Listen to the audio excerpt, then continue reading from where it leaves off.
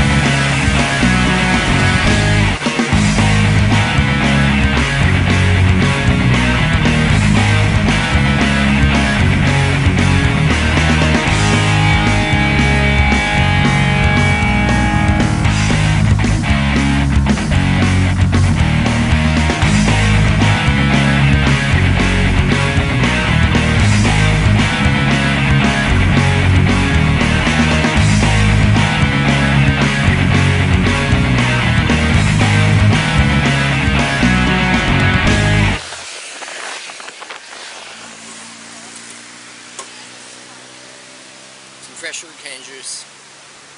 What's the time verdict? I did 10:43. There's a man with the largest calves. Needs 2 racing licenses. One for his calves, one for his bike. How's that feel, Dan? Corkscrew action? It's not real good today. But you got the corkscrew. It's like an Adelaide. One of the hardest climbs in Adelaide.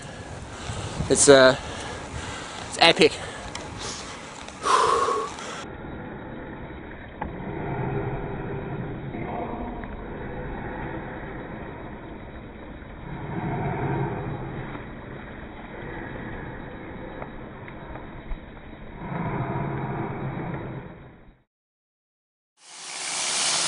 And you got a load of durian.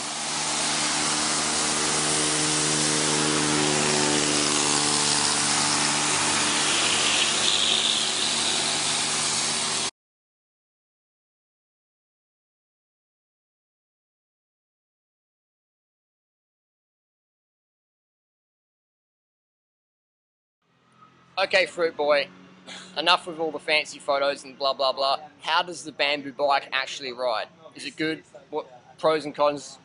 Fill us in, get us up to speed. I've never actually had a driver's license. I'm 34 years old, I've never had a driver's license. So I've had a chance to ride a lot of different bikes. And in my experience and opinion, the bamboo, hands down, most comfortable road bike you can get, definitely. You know, I've ridden the top line Treks, Specialized, Cannondales, titanium, steel, alloy, carbon composite, titanium, carbon, all these mixes. Some beautiful bikes out there, but the bamboo, it's incredible. It's just so smooth. I do a 300k, 400k bike ride, smooth as. I do a race on rough roads, smooth as. Cyclocross, smooth as. Bamboo is just so good. It's a little bit heavier. My bike weighs 9.6 kilos. It's the heaviest bike in Div 1 in my racing or my training rides, whatever. It's always the heaviest bike. Doesn't matter, because at the end of the day, it's who's pushing their bike that matters. You know, if you're trying to save 20 seconds up a 20-kilometre climb in the Tour de France, then yeah, maybe it's a little bit of a disadvantage. But hey, 2 kilos on a bike is hardly anything. You're better off dropping 2 kilos off your gut than 2 kilos out of your pocket by spending crazy amount of money on stuff you don't even need. I mean, I've ridden like the top of the line Trek this year, the 6.9 SSL. Great bike, lovely bike, looks pretty cool, super light. But out the saddle, it's just flexy like a noodle up the front. You know what I mean? It's just flexy as. That's why they're all going to oversized bottom bearing races. Because when you have a full carbon fork and it's super light, you're going to have flex. You can't have strong, durability and stiffness when it's that light. It's just not possible. That's why they're all going oversized everything.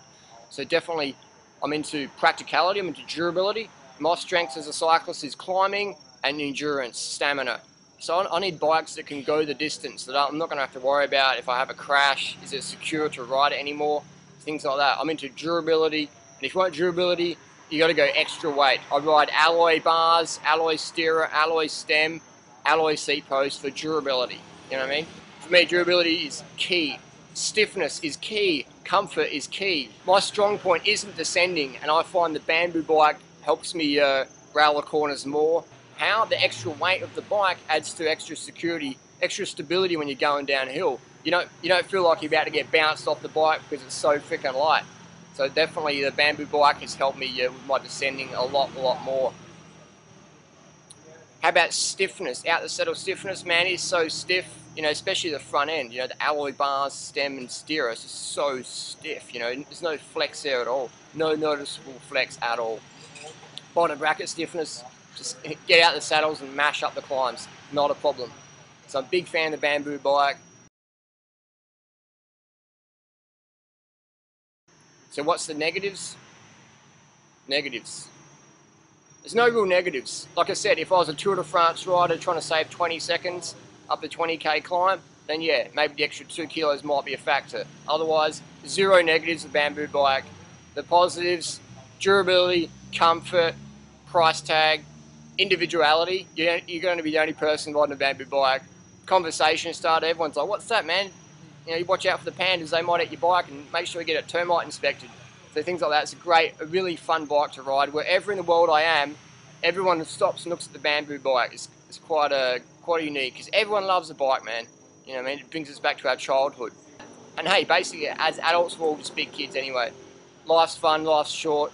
Grab yourself a bamboo bike and hit the road and tell me what you think. Tell me what your experiences are with a bamboo bike and post it down below. Thanks for watching, guys. Peace. Keep on riding.